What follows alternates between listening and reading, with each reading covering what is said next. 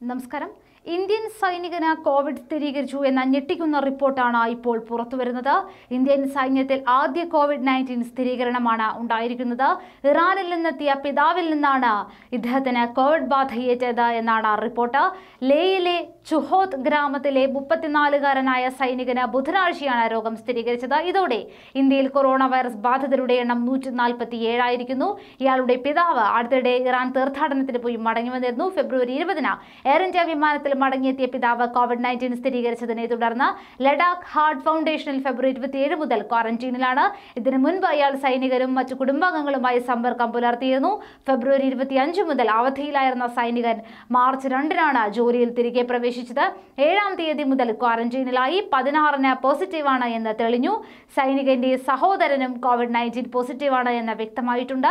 സൈനികനെ Sonam നുർബു memorial അതായത് SNM ആശുപത്രിയിൽ isolate ചെയ്തിരിക്കുകയാണ്. സൈനികരുമായി സമ്പർക്കം പുലർത്തിയ മറ്റു സൈനികരെയും ക്വാറന്റൈൻ ചെയ്തിട്ടുണ്ട് എന്ന സേനയുടെ അടുത്ത വൃത്തങ്ങൾ വ്യക്തമാക്കുന്നുണ്ട്. ഇത്തരത്തിലുള്ള ഒരു ഞെട്ടിക്കുന്ന റിപ്പോർട്ട് തന്നെയാണ് പുറത്തുവരുന്നത്. സൈനികനും കൊറോണ വൈറസ് ബാധ സ്ഥിരീകരിച്ചിരിക്കുകയാണ്. ഈ സൈനികരുമായി സമ്പർക്കം പുലർത്തിയിരുന്ന മറ്റ് ഇന്ത്യൻ സൈന്യത്തിലെ ആർക്കെങ്കിലും കൊറോണ വൈറസ് ബാധയുണ്ടോ എന്ന വലിയൊരു ആശങ്ക തന്നെയാണ് രാജ്യം ഇപ്പോൾ മുന്നോട്ട് വയ്ക്കുന്നത്. ഇദ്ദേഹവുമായി സമ്പർക്കം പുലർത്തിയ ആളുകളെ എല്ലാം തന്നെ ക്വാറന്റൈനിൽ വയ്ക്കുവാനും നിരീക്ഷണം നടത്തുവാനുമാണ് ഇപ്പോൾ ഇന്ത്യ തയ്യാറായിരിക്കുന്നത്. ഇതൊരു ഞെട്ടിക്കുന്ന വാർത്ത തന്നെയാണ് എന്ന് പറയേണ്ടിയിരിക്കുന്നു. അതേസമയം ഇന്ത്യ അതീവ ജാഗ്രതയിലൂടെയാണ് കടന്നു പോകുന്നത്. ചൈനയിലും ഇറ്റലിയിലും കോവിഡ് ഏറ്റവും അധികം മരണം വിതച്ചതും വ്യാപിച്ചതും അതിന്റെ സ്റ്റേജ് 3 എന്നറിയപ്പെടുന്ന ഘട്ടത്തിലായിരുന്നു. ആദ്യത്തെ 2 ഘട്ടങ്ങൾ കഴിഞ്ഞ് ഇന്ത്യയിൽ കോവിഡ് 3-ാം ഘട്ടത്തിലേക്ക് കടക്കുമ്പോൾ ഏവരുടെയും നെഞ്ചെടുപ്പ് ഏറുകയാണ്.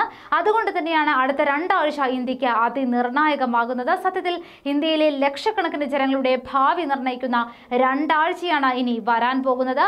ഇന്ത്യക്കകത്തെത്തിയ വൈറസിന്റെ സാമൂഹിക വ്യാപനം എത്രയുണ്ട് എന്നതിന്റെ അടിസ്ഥാനത്തിൽ തന്നെയായിരിക്കും ഇനി രോഗനിയന്ത്രണവും. പകർച്ചവ്യാധിയുടെ ചങ്ങല തകർക്കാൻ വേണ്ടത് പരമാവധി ശുചിത്വവും കരുതലുമാണെന്നാണ് വിദഗ്ധർ അഭിപ്രായപ്പെടുന്നത്. ദക്ഷിണ കൊറിയ ചെയ്തതുപോലെ ലക്ഷക്കണക്കിന് ആളുകളുടെ സ്രവ പരിശോധനയ്ക്ക് വിധേയമാക്കണം. ഇന്ത്യ സ്വകാര്യ മേഖലയിലെയും പൂർണ്ണമായും സഹകരിപ്പിക്കണമെന്ന് വിദേശ ആരോഗ്യ വിദഗ്ധർ പോലും ചൂണ്ടിക്കാണിക്കുന്നുണ്ട്. കൊറോണയ്ക്ക് 4 ഘട്ടങ്ങളാണ് പൊതുവെ ഉള്ളത്. 1-ാം ഘട്ടം വിദേശത്ത് നിന്ന് അസുഖം ഒരു രാജ്യത്തേക്ക് വന്നെത്തുന്ന ഒരു ഘട്ടമാണ്. 2-ാമത്തേത് പ്രാദേശികമായി പരക്കുന്ന ഘട്ടമാണ്. 3-ാമത്തേത് അത് ആ രാജ്യത്തെ സമൂഹത്തിൽ വ്യാപിക്കുന്ന ഘട്ടമാണ്.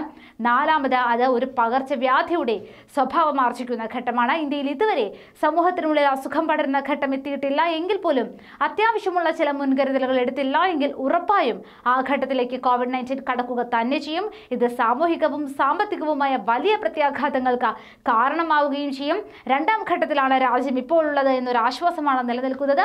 അന്താരാഷ്ട്ര വിമാനത്താവളങ്ങളിൽ ഏർപ്പെട്ടിട്ടുള്ളവരെയോ അവരുമായി നേരിട്ടുള്ള സമ്പർക്കത്തിൽ വന്നിട്ടുള്ളവരെയോ മാത്രമാണ് വൈറസ് ബാധിക്കൂ എന്നതാണ് ഈ ഘട്ടത്തിന്റെ ഏറ്റവും വലിയ പ്രത്യേകത. ഇനി വരാനുള്ള സ്റ്റേജാണ് ഏറ്റവും നിർണായകമാവുക. അത് 3-ാം ഘട്ടമാണ്. ചൈനയും ഇറ്റലിയും ഒക്കെ കടന്നുപോയ ഒരു ഘട്ടം തന്നെയാണത്. അവിടെ അസുഖത്തിന്റെ പകർച്ചയ്ക്കുള്ള സാധ്യതകൾ ഇരട്ടിക്കുക തന്നെ ചെയ്യുന്നു. നമ്മുടെ സമൂഹത്തിലൂടെയുള്ള കൊറോണ വൈറസിന്റെ തേർവാഴ്ചയ്ക്ക് തടയിടുവാനും പകർച്ചയുടെ ചങ്ങല തകർക്കുവാനും നമുക്കായാൽ മാത്രമേ അസുഖബാധിതരുടെ എണ്ണം നിയന്ത്രണത്തിൽ നിൽക്കൂ. ആ ദുഷ്കര ദൗത്യം ഇന്ത്യ ഒറ്റക്കെട്ടായി നിസ്വാർത്ഥത മാത്രം മനസ്സിൽ സൂക്ഷിക്കുന്നവ നേരിടേണ്ടത് ഇനി വരുന്ന 15 ദിവസങ്ങൾ തന്നെയാണ്.